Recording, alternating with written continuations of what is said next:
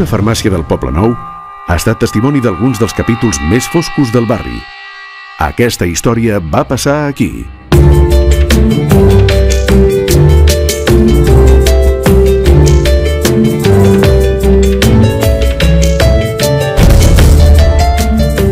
Estem al carrer Taulat del Poblenou, amb el número 62, a guanyar una farmàcia que va ser fundada l'any 1877 i que ha format part de la crònica negra del barri del Poblenou.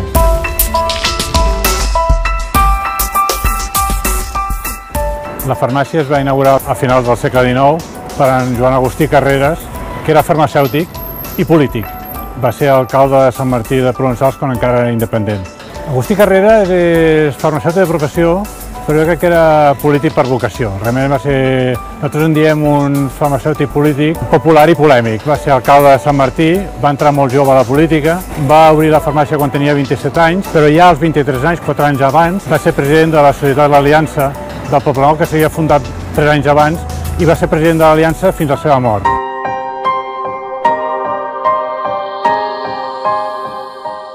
Tenien molts negocis dintre del barri. Fins i tot això era criticat quan va ser alcalde de Sant Martí, que es dedicava més als seus propis negocis que a atendre els seus conciutadans. Al final de la seva vida, quan tenia 41 anys, va tindre una entrevista amb un amic seu que era periodista de l'Arc de Sant Martí i li va explicar que estava molt deprimit, que molts d'aquells companys que li havien donat suport i que ell havia favorit li havien donat l'esquena. Li va parlar també d'una conversa que havia tingut amb el governador civil. Semblava ser que havia hagut un petit desfalc a les comptes de l'Ajuntament. Parlem de 40.000 duros de l'època, són molts diners. També li va comentar que havia tingut un desengany amorós. No sabem si va ser amb la Tenia, que era la impulsora de l'Aliança. Un cop aquesta conversa va vindre a casa seva, que vivia just a sobre de la farmàcia, es va tancar la seva habitació per dintre en clau, es va engegar un tret al cap. Diuen que va deixar escrita una nota que deia en castellà que Dios perdone a los culpables. No sabem qui són aquests culpables. En el seu moment va ser un suïcidi molt comentat al barri, fins i tot perquè en aquell moment els suïcides no s'enterraven en lloc sagrat. Tot i així, l'enterrament va ser multitudinari i va ser enterrat al cementiri del Poblenou.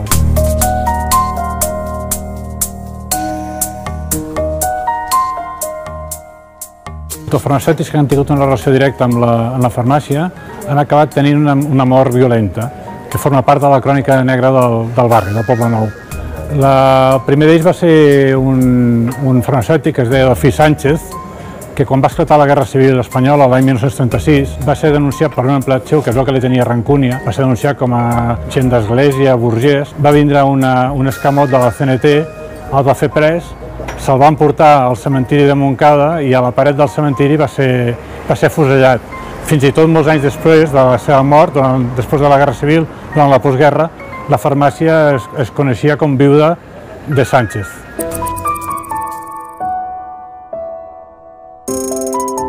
I aquí no acaba, perquè al final dels anys 80 la farmacèutica que n'era propietària i regent de la farmàcia, que tenia 34 anys i estava embarassada, la va matar el seu marit. Es veu que per un atac de gelosia li va disparar a la panxa amb una escopeta de caça de 2 canons i després es va suïcidar ell mateix.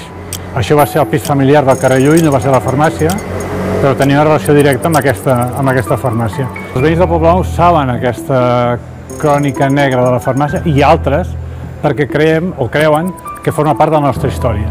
Aquestes morts passen en un moment donat i passen per alguna cosa concreta.